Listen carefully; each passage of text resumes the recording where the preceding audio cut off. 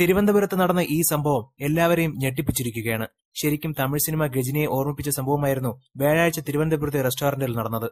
Ayurveda college ജംഗ്ഷനിലെ street റെസ്റ്റോറന്റിൽ ഒരാഴ്ച ക്ലീനിംഗ് ബോയായി ജോലി ചെയ്ത ചെറുപ്പക്കാരൻ വില കൂടിയ കാറിൽ ലക്ഷങ്ങളുടെ സമ്മാനവുമായി വന്നിറങ്ങി ജീവനക്കാരെ ഞെട്ടിപ്പിച്ചിരിക്കുകയാണ്. ഗുജറാത്ത് സൂറത്തിലെ രത്നവ്യാപാരിയുടെ മകനായിരുന്നു സ്വന്തം വ്യക്തിത്വം മറച്ചുവെച്ച് സ്ഥാപനത്തിൽ ജോലി ചെയ്ത ധ്രുവ് എന്ന 18കാരൻ. 2 ആഴ്ച മുമ്പാണ് ജോലി അന്വേഷിച്ച് ധ്രുവ് ഹോട്ടൽ നടത്തുന്ന ചെറുപ്പക്കാരെ സമീപിച്ചത്. ആദ്യം ഒഴിവാക്കിയെങ്കിലും മറ്റൊരാളുടെ ശുപാർശയോടെ ജോലിക്ക് കയറുകയായിരുന്നു. ക്ലീനിംഗ് ആൻഡ് സപ്ലൈ വിഭാഗത്തിൽ ജോലി ചെയ്ത ഒരാഴ്ച എല്ലാവരെയും തൃപ്തിപ്പെടുത്തുന്ന പെരുമാറ്റമായിരുന്നു അയാളുടേത്.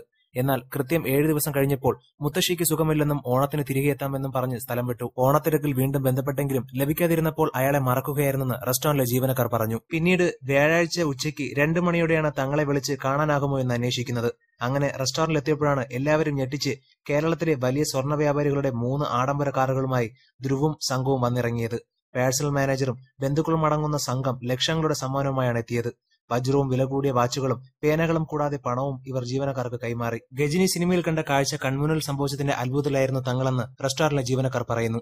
സൂറത്ത് കേന്ദ്രീകരിച്ചുള്ള ഇന്ത്യയിലെ തന്നെ ഏറ്റവും വലിയ രത്നവ്യാപാരികളുടെ കുടുംബത്തിന്റെ ഭാഗമാണ് ധ്രുവ്. MBA വിദ്യാർത്ഥികളായ ധ്രുവിനും കുടുംബത്തിലെ മറ്റു ചെറുപ്പക്കാർക്കും പിതാക്കന്മാർ നൽകിയ അസൈൻമെന്റായിരുന്നു ഈ റെസ്റ്റോറന്റ് ജീവിതം.